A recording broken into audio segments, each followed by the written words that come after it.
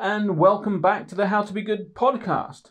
So today we're going to be talking with our guest about renewable energy, and it's not your wind or your solar as so many have been. This time we're going to be talking more about wave power. We're talking to Inna Braveman, who founded Eco Wave Power in 2011 at just the age of 24. It's now a publicly listed company. And she was recognized as one of the 100 most influential individuals in the world by Medium.com, along with the likes of Mark Zuckerberg and Elon Musk. Indeed, and the way she started her life and nearly lost it very early, I think kind of formed the way she works in business. She was born just 2 weeks before the Chernobyl nuclear disaster and suffered the respiratory arrest. She was very close to dying. And I think she was resuscitated. Yeah. And because she had the second chance to life, she devoted her entire life to mitigating pollution. Absolutely. So it's a fantastic story that she's got, and she's developed a fantastic product that has the potential to be one of the really big players in helping with environmental or renewable power. And I think also in comparison to all the other wave power systems in the world, this one is completely different, is not as expensive, and is not as fragile. So the chances of this being a success were quite high from the beginning, and it's proven to be a really, really good option. Absolutely. So let's get on with it and hear from Inna Braveman from Eco Wave Power. Hello and welcome to the How to Be Good podcast. Today we are here with Inna Braveman, who is the founder and CEO of Eco Wave Power. How are you? Very well, thank you. And you? Very good. Thank you very much for joining us.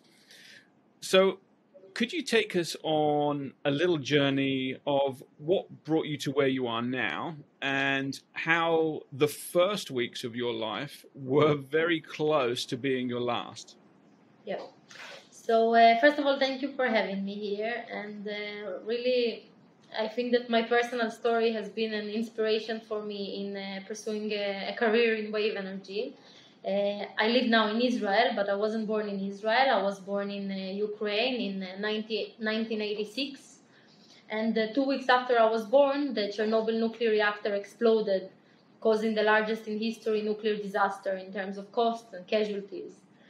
And I was one of the babies that got hurt from the negative effects of the explosion. I actually had a respiratory arrest and a clinical death. My mother approached my crib and she saw me pale and blue and not breathing.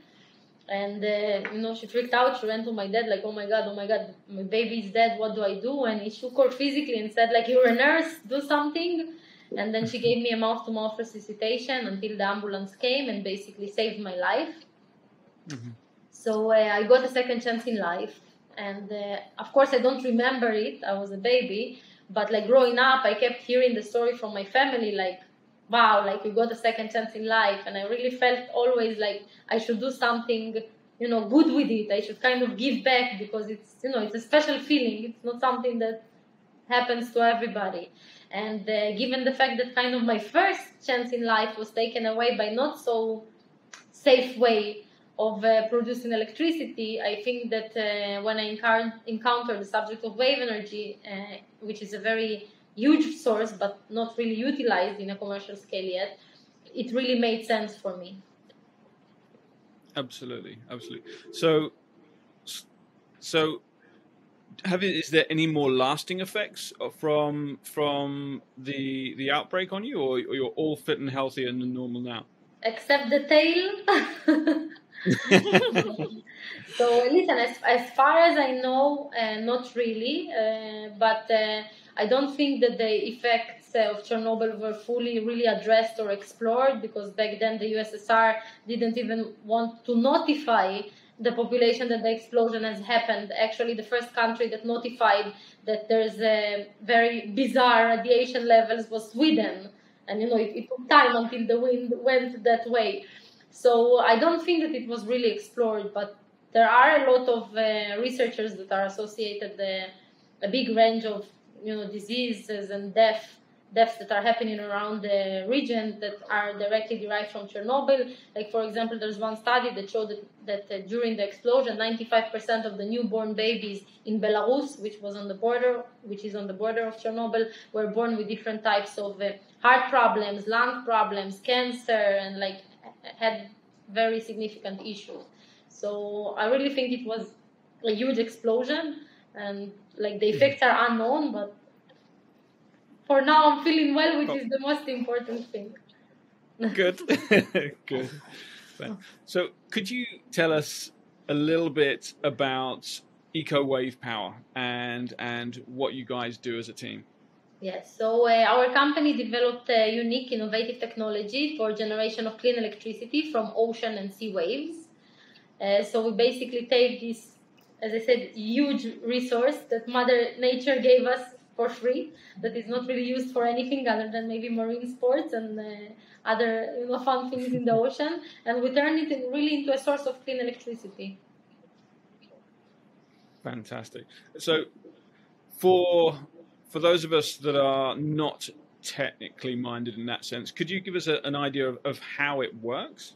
Of course. So we attach floaters to existing structures such as piers, breakwaters, jetties, and other types of existing marine structures. These floaters, they're going up and down with the movement of the waves, and they're pushing the hydro cylinders, which transmits biodegradable fluid into land-located accumulators. A pressure is being built in the accumulators. The higher the waves, the higher the pressure, which is used to turn the hydro motor, turning a generator, and sending clean electricity to the grid via an inverter. The whole system is controlled by a smart automation system that basically enables a smooth supply of the electricity to the grid, and the system is equipped with a smart storm protection mechanism. So basically, when the waves are too high for the system to handle, the floaters automatically lift above the water level and stay in the upward position until the storm passes. And when it passes, they commence operation. Very similar to wind turbine. When the wind actually blows too strong, the turbine locks down. Yeah. Fantastic. So just one thing. So with the system, it sounds like it's reducing an awful lot of what perhaps traditionally would have been the mechanical sense of generating the power. It's a much reduced system, so there are less points of failure. So the advantage in our system in comparison to prevailing, let's say, competing systems is mainly the fact that they decided to install in the offshore, which is many kilometers into the ocean or the sea. And by doing that, basically they had to put all their expensive equipment, all the generators and hydraulic conversion equipment inside the floater. And in the offshore, sometimes you have waves of 20 meters or even higher. And unfortunately, no man-made stationary equipment can survive the loads of a 20-meter wave height. So then the generators and all the expensive equipment was inside. One big 20-meter wave height, and it's a total loss to the system. What we did differently is basically attaching to existing structures where the wave loads are lower, of course, than the offshore. In the onshore, we don't get 20 meters unless it's, of course, a tsunami, which happens, thank God, very rarely. And basically all our expensive equipment is located in a container, in a conversion unit on land, just like a regular power station. So even if something happens to the floater, although again nothing would happen because you have the storm protection mechanism, all your expensive and sensitive equipment is protected on land. Mm-hmm. What sets wave-generated power apart from the solar and the wind power that already have a strong foothold? First of all, it's important for me to say that I'm not objective. I'm a strong believer into wave energy, of course, but I do believe that in order to have a 100% environmentally friendly world for the next generation and to leave our world in a better shape than we got it maybe, we need to utilize all renewable energy sources, wind, wave, solar. Each one of them is amazing in its own unique way, right? There's countries that are more sunny, like Israel. We have an amazing sun here. There's countries like Sweden, which don't have so much sun, but have maybe good wind. Like each country has its own dominating source. And some countries are lucky enough to have sun and wind and wave and everything together, but each one is occurring during usually different seasons or during different times every day. So then the systems are very complementary to each other. Let's say solar energy will not produce at night, but wave energy, there's no reason why not.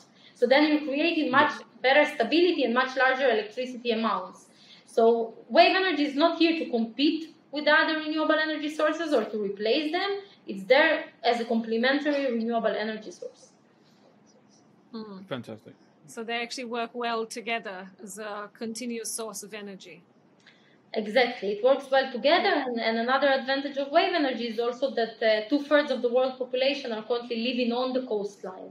So with this type of population distribution, we can save a lot of transmission costs by giving the energy directly from the ocean to the households. To the households, yeah. How much power could the eco-wave power generate if given the capacity and the path to do so? So usually it's not made specifically for one technology, because of course the wave energy is made from many different interesting technologies. But according to the World Energy Council and the International Panel on Climate Change of the United Nations, the actual number is, they're saying that wave energy can generate twice the amount of electricity that the world produces now, if you utilize all the good spaces around the world. If you're using other studies, like for example a study for Europe showing that by 2050, 10% of Europe's electricity will be produced by ocean energy. So there's different, of course, studies, there's different numbers, but all of them are quite substantial and definitely show us that wave energy is worth the attention. Absolutely.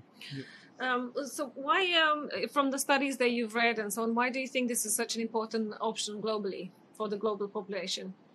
So first of all, of course, because of the large amount of electricity. As we said, twice the amount of electricity that the world produces now, that can be amazing and really push the world, forward economically, and regions that currently don't have access for electricity but have a big, access to the oceans and to the seas. It can really improve the lives of people.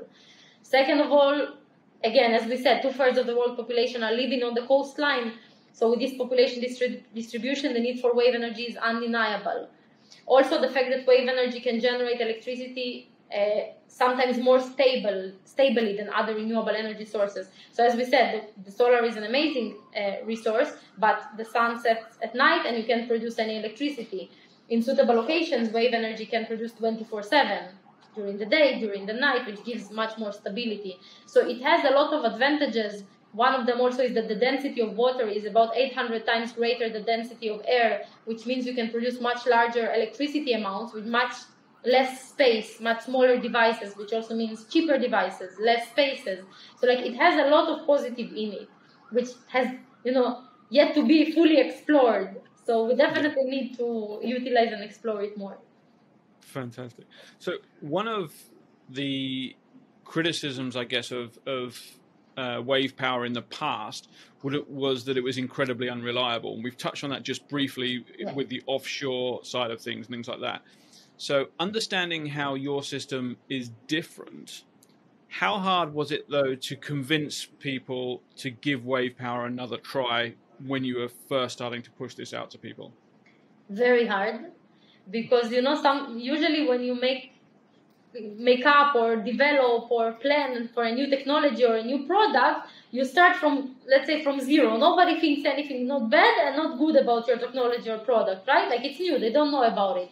But when so many people tried, or so many companies tried and failed, and they failed with very strong PR around it, then you're not starting from zero, you're starting from -10% or -20%. So then not only you have to explain your new product, but now you have to always add an explanation. How is it different from everything that they heard that failed so far, Yeah. So of course, when you don't have a huge success story in the industry, it makes it harder to develop a new technology.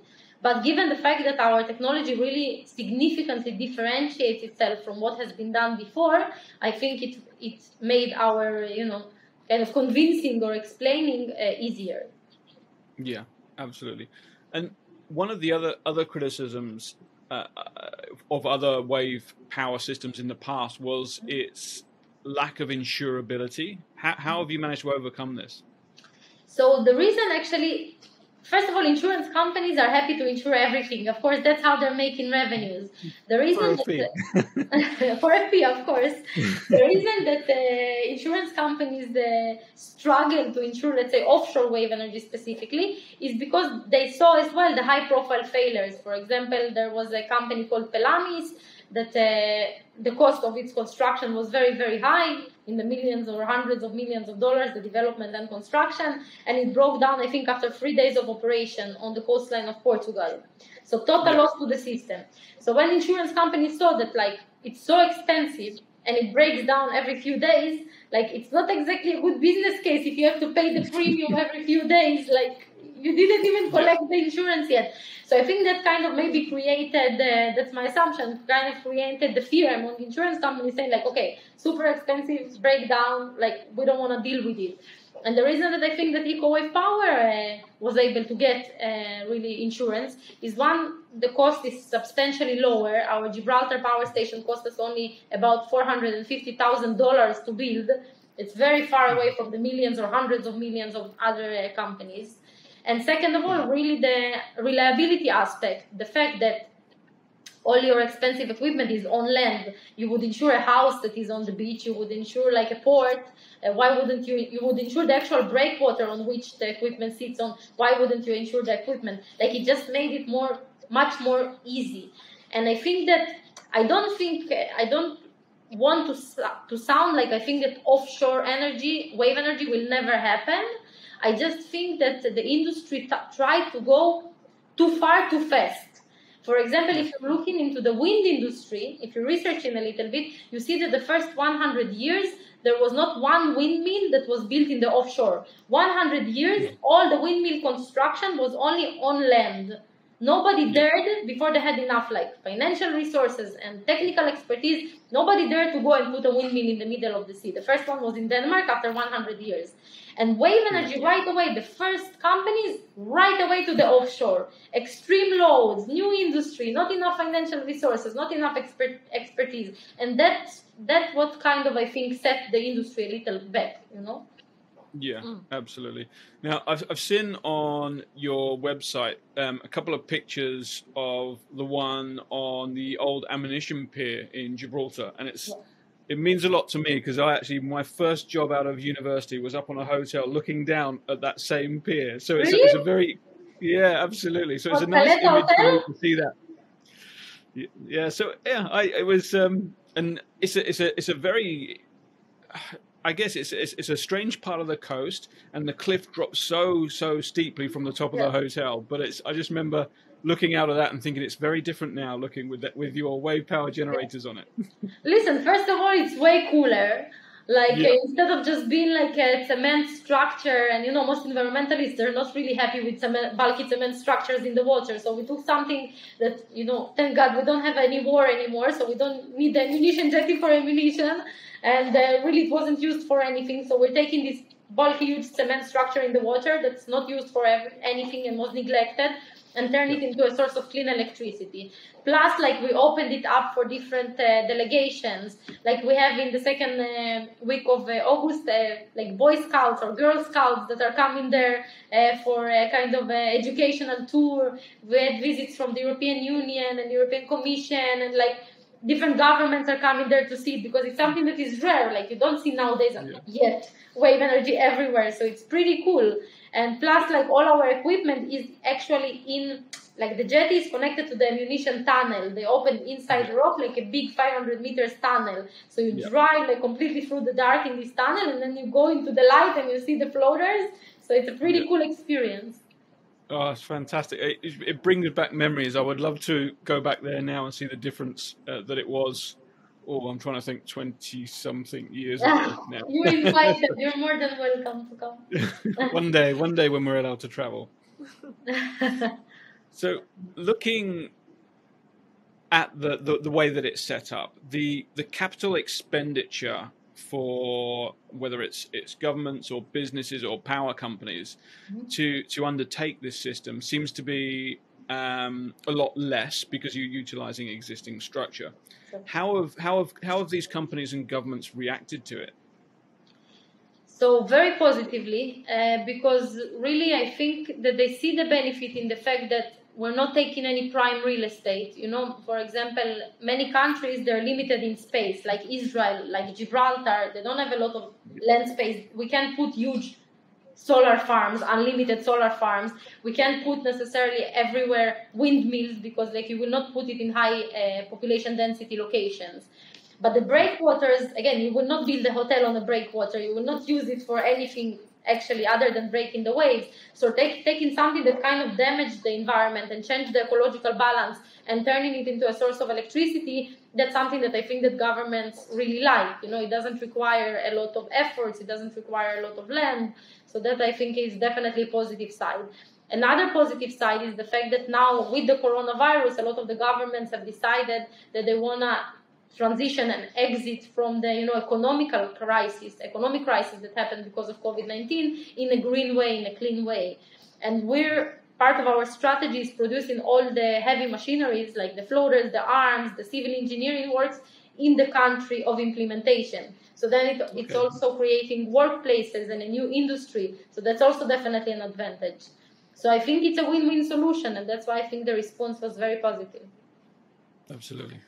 So in July, I think it was July 2019, you listed on Nasdaq First North, and it was at the beginning of during the early wave of the pandemic. How was that received, and how nervous were you to start right at that critical point, really? So indeed, we listed in July 2019 on Nasdaq First North, Nasdaq Stockholm. We became the first Israeli company to ever list in Sweden. So not only that we had the pandemic, which was a new variable, but we also were the first Israeli company to decide to go to this market. So it definitely was an enriching experience. We learned a lot. Since then, on the 1st of July, actually, we started also trading our shares on Nasdaq US. So we actually uplisted the company to Nasdaq US, which was a huge step for us, especially given that most of the preparation works and all the roadshow we had to do through Zoom because nobody actually travels or makes investors meetings face to face. So definitely it was a bit of a unique experience. But I think it also taught us maybe that we can do business differently than what we thought in the past. So, for example, you don't need to travel to see somebody necessarily to close a deal or to do something. You can also speak via Zoom, and by the way, save a lot of pollution by not traveling as much. So I think maybe it has its positives, it has its negatives, and we need to really exit fully the pandemic and all its variables that are happening right now, the deltas and all the other things, and really see how the world kind of adjusts itself in the day after. Yeah. Exactly. Yes, I think we've been investing through the pandemic exactly through Zoom. Exactly. You can definitely do it. Invest and look for investors and continue businesses as usual. Absolutely. Where are you looking for projects globally? Do you have a set location to start bringing the equipment and the systems over? How are you planning this? So basically, we're interested in any location around the world that has a structure, that has wave heights, wave regimes that are suitable to our operation modes. So we start operating 50 centimeters of wave height and higher. So that's kind of the minimum wave height that we need.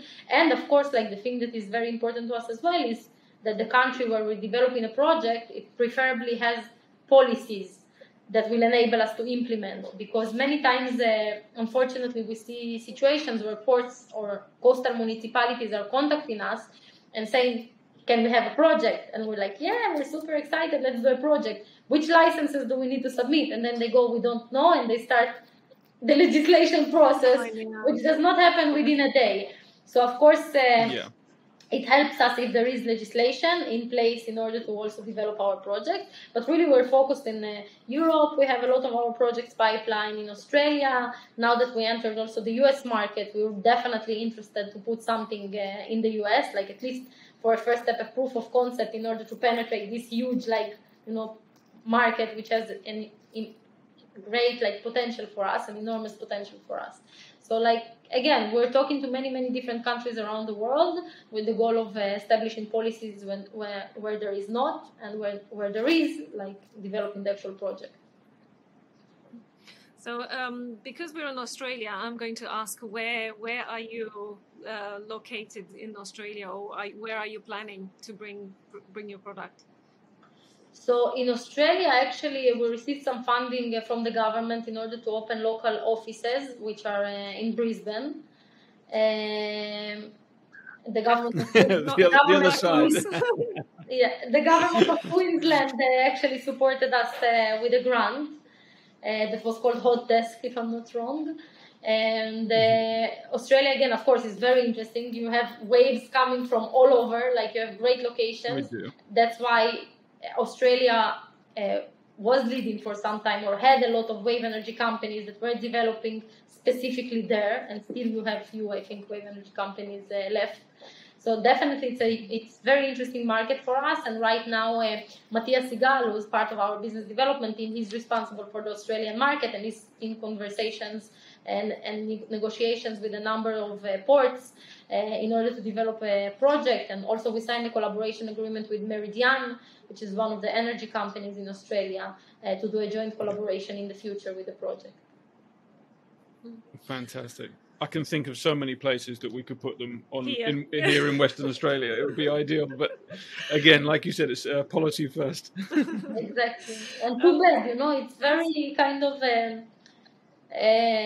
sad when the technology readiness is high, but the policy did not catch up yet. Because in the time that we're spending to kind of, build the actual policy, we could have built a power station.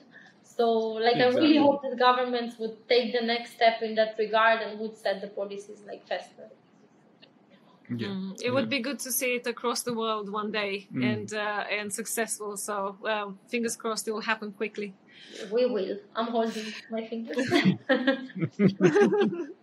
So as globally we're being hit with more extreme weather events because of climate change, fires and floods and extreme heat, are you seeing a greater interest in urgency from the governments to develop into green energy? I know that Europe and Israel and a lot of countries around are really keen to actually develop their new economical zone into green energy, but how about the rest of the world? Are you seeing a nudge for them to actually go for green energy rather than going back to their normal ways? I'm seeing a lot of goodwill. I'm seeing a lot of good intentions. I'm seeing a lot of positive campaigns and different grants that are meant to support more variety in renewable energy or more implementation. But in the same time, being objective, I also see that only 18% of the world's energy today is produced through renewable energy. So that's not enough. So we need, I think, to push a little bit harder. The COVID definitely put renewable energy high on the agenda, because really a lot of governments have started talking more about renewable energy with relations to COVID. Somehow these things came together. Yeah. But I still think that we can do a little better. Absolutely. Well, hopefully when we have COP26 in November, they'll push renewable energy that much further up the agenda now that there's more and more countries pushing hard, and hopefully we get more of a buy-in from the US now that we don't have Donald Trump being a problem. And also maybe we can even get Australia to join in and do something half decent for a change. But they need to step up as well. I think everybody needs to step up and understand that in the end of the day, it's a mutual goal. I'm not saying, like, I'm not an extremist. I will not say in one day tomorrow go and close all the coal and oil and nuclear power stations, because people will be left without a job and it will hurt the economy. So that's not realistic. But yes, we should slowly and safely make the transition, but not too slow. That's Exactly. So, as a female entrepreneur and in what is predominantly a male-dominated field, what struggles did you have to overcome to get to where you are now? And this could be a whole podcast on its own, to be quite honest. but all of the struggles. No, I always say that, like, being an entrepreneur, never mind a male or a female entrepreneur, is hard, right? Like, you have your ups, you have your downs, like something different happens every day. Being a female entrepreneur adds an additional layer of difficulty, I think. Especially when you're, like, in the STEM sector, when you're in an energy sector, which is mostly, like, male dominated. It's a traditional sector with older men usually also. So, like, it's weird, it's strange for people, or was strange for people, to see a female leading a company that is an energy company. So I said many times, like, for example, when I was super excited, I was 24 when I opened the company, and I went into conference rooms about to pitch my, idea to all these men with the suit there, and I would come into the room about to start my presentation, and then it would go, coffee please, water. People would make their reservations, because if a woman came into the room, she's probably there as somebody's assistant. With the time and when the company gained more traction, I think, like, things became more appropriate. But still, like, I'll give you an example. In 2019, you brought up the IPO in Sweden. So after we did the IPO, we looked for PR company, because, it's very standard when you're in a new market and nobody knows about you and the language is different. You want to create awareness about the share of the company, about the technology of the company. So we sat there in a room with, like, a big team with one of the largest PR companies, let's say, in Europe. And like, they gave us a presentation of what they can do for us, and it was super impressive. And then when the presentation finished, there was a lady, which is one of the top heads of the company, that stayed in the room, and she said, I can give you a great advice, like, how to succeed. And I was like, I don't know the market, I don't know anything, I will take anything, give me any advice. And she goes, listen, what you need to do to be successful on the Swedish stock market is to step down, to quit, and hire an older man with white hair. That was her actual advice. She said a woman doesn't show expert. Like, in an energy field, nobody will believe buying, like, a woman as an expert. And I told her, it's against everything I believe. Like, I'm all into, like, girl power and female entrepreneurship since I opened the company. So she goes, do you want to be right or you want to make money? Like, and she didn't mean anything bad. Yeah. But, like, this way of thinking made me think that if I would actually step down, or another woman have been told to step down, then her daughter would step down and their daughter would step down, and it will create a very negative chain of events that is very difficult to stop. So it's very important for me to say to any woman that is listening to the podcast, do not step down, no matter what anybody says, unless you want to. If you want to, you can step down. So can I ask, did you hire the PR company? No. Good. Good. So they stepped down in the end. They stepped down. Yeah. We made them to step down. Why not? So recently, you were chosen as one of the 100 most influential individuals in the world by Medium.com. Along with the likes of Elon Musk and others, Facebook guy, Mark Zuckerberg. How did that make you feel? First of all, it's a great honor. Again, I was born in a small town in Ukraine. I grew up when we immigrated from Ukraine to Israel. We immigrated to a super small town in Israel called Akko. It's in the north of Israel, where we didn't even have, like, a cinema or a shopping mall. Like, anything that is considered standard was non-existent in the city. So most of the kids, like, were super bored and spent their time on the beach. So, like, having that little girl, like, getting such recognition is very special. It's a very unique feeling, and it definitely was an unexpected surprise. Absolutely. Fantastic. What does Eco Wave Power need to continue its successful story? awareness, and which I think that podcasts like yours are really helping to create, because being a new so thank you. So being a new renewable energy source, we definitely need to create more knowledge, more awareness on different levels, the general population, the government level, and so on. Two, we need more policies, as discussed earlier in the conversation. I think that's the two main things that are currently missing a little bit. Yeah. So, thinking more generally and understanding the climate emergency that we're in, and especially with all the devastation that's just happened recently across the globe, what keeps you up at night? Listen, my business is kind of my baby, so I'm really passionate about what I'm doing. Like, I wake up every morning super happy and super motivated to go to work, and I'm lucky enough also to have a very passionate team that they really care what they're doing. And when you're sitting in an environment that the people around you really care and are really motivated, and you're really motivated, and you feel like you're doing something good and not just another thing, I think that's on its own is enough to be really, really motivated. And what keeps me up is every time something else, something in the engineering, something in the business development, something with the legislation. Like, you have a lot of thoughts, when you're running a new industry or a new kind of technology company. Absolutely. So, switching it round then, what makes you optimistic for the future?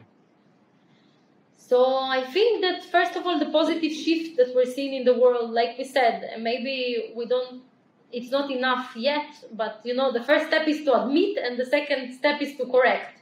So I think at least we're at the point of admitting, like everybody are kind of admitting that there's a problem. There's a problem, we need to fix it. We don't want our future generations to live in a dirty planet. We want something else. We want something different. COVID came and showed us that when there's not so much airplanes, and when there were lockdowns and they closed the factories, suddenly people could come and have a breath of fresh air, or the Venice tunnels for the first time were actually clean, and NASA made a picture of China where you can actually see the sky. So I think people saw what it can be when our planet is much cleaner, and they want more of it. So that's what makes me optimistic. Fantastic. If you were to ask our audience to change one thing to save our planet, what would that be? How can we be good? Anything. I'm flexible. I think that each one should do whatever they can, because listen, one person has the ability to do one thing and another person has the ability to do another thing, right? So some people can contribute to the planet at least a little bit by putting the bottles in the right recycling bin instead of just throwing it in the general trash. Somebody can contribute by actually investing in a new technology. Somebody can invent a new technology, really work like researchers that really work on developing new technologies or different things that are making positive impact in the world. Each one has different abilities, capabilities, and things that he wants to do, because in the end of the day, if there's no desire, then nobody will do anything. So really, I'm saying I'm flexible, do something. If everybody in the world would do something small, the world would be a much better place. Absolutely. Thank you very much for joining us and being on the show. It's been an absolute delight. Thank you for having me. So that was Inna Braveman from Eco Wave Power, and it kind of makes me feel like I haven't done enough with my life. She started all that at 24, exactly. And she's already listed on NASDAQ North and NASDAQ US. It seems like a project and a product that is going to go very, very far and really genuinely help the planet in a big, big way. Indeed, it's a really, really cool system, and so easily mounted to every single existing structure. And as she explains through the interview, much cheaper than the other offshore solutions. A really, really good product. We're really looking forward to seeing it here in Australia. It'd be nice, and around the world. Yes, we really enjoyed the interview. Please go to our page to see the rest of the interviews that we have, and we'll put all the information about Eco Wave Power on our show notes, and keep sharing and posting a lot of information that we've learned about Eco Wave Power throughout the interview. Absolutely. And as always, we are a self-funded show. So if you'd like to help us out and spend a little bit of money to help us do it, then you can always go to our Patreon site, which is linked to our main site, which is on the show notes. And every little thing helps, so it would be great. I think that's it. Oh, I've actually forgotten to mention that we've added Buy Me a Coffee option on the website. So we love coffee. Is it really going to be enough to keep you in coffee, though? As long as we have coffee, we can do anything. So we've added that to our website as well. As Gareth mentioned, we are able to do this because of your help. Please donate as much as you want so we can keep doing the work that we do. So what's the website then? Go on. www.howtobegood.com.au. Excellent. Until next time, take care, stay safe. Bye.